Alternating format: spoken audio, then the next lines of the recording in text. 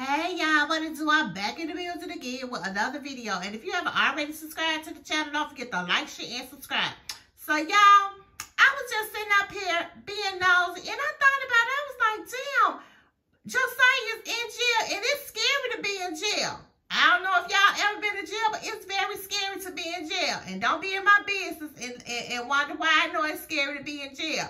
But it's scary to be in jail. But anyway, y'all, Josiah is trying to get out of jail, and his bail is $400, right?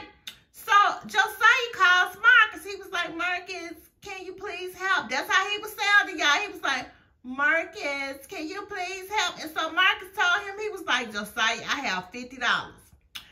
And between your daddy and anybody and you know your family, y'all should be able to get you out of jail. And I understand that, but I was thinking to myself, I was like, damn, all that money that Marcus have made off of Josiah.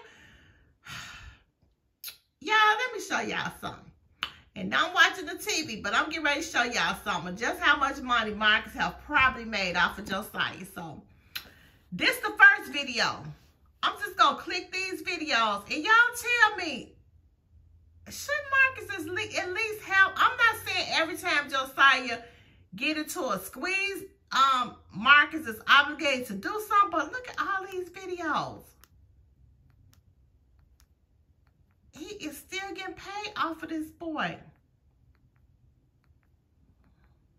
Wow. He said he got $50 for him. He made a lot of money off this video where that guy had beat him up. Y'all remember when that guy had beat Josiah up? In another street video had that camera in that boy's face. Josiah's mother. Wow. I just feel like, honestly, Marcus should help. At least halfway. That's what I'm thinking. At least halfway. Even if you don't have the entire $400, at least halfway. But anyway, we'll see y'all in this video. Don't forget to like, share, and subscribe.